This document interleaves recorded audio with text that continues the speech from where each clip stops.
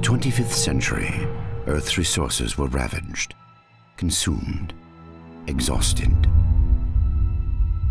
Desperate and on the verge of extinction, we cast out into the void of space and discovered rich new worlds waiting to be cracked open and stripped bare. All of Earth became devoted to this effort. The planet crackers were built, the USG Ishimura the first and most famous. Planet cracking became routine. Its spoils kept us alive. Eventually, greedy eyes fell upon Aegis 7. Restricted for centuries for reasons unknown, greed and corruption saw to the demise of caution.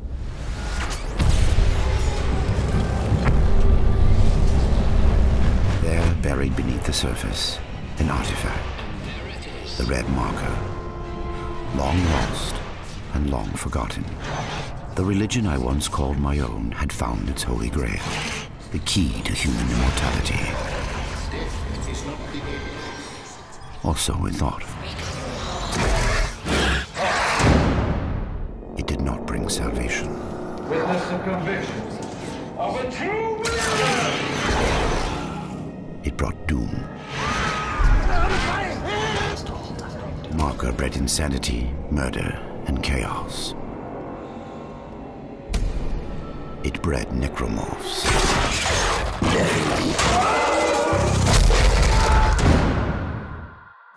Those who escaped the planet fled to the safety of the orbiting Ishimura. This is Shuttle CSO-4. The colony's overrun. We can't go back.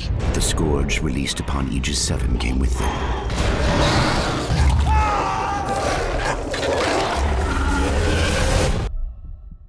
Within hours, the Ishimura went dark.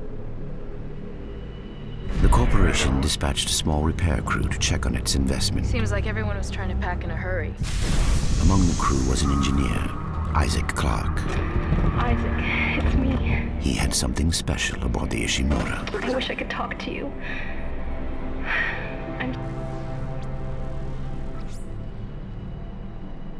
In the darkness, Isaac found death.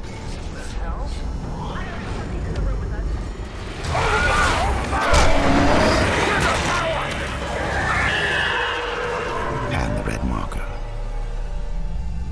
It was not holy, it was not alien, it was man-made, and it could be used to stop the outbreak. Isaac also found Nicole. Thank you, Isaac. I always believed in you. Dead by her own hand, she was an apparition of the Marker. Isaac engineered his escape.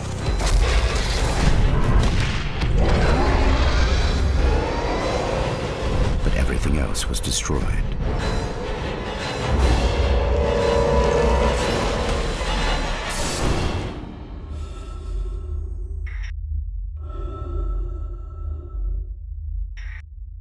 Three years later, he wakes in a hospital on Titan Station, an EarthGov metropolis on Saturn's largest moon.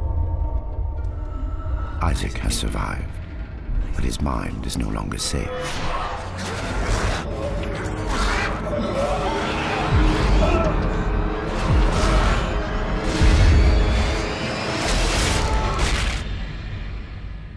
For the Marker changes all.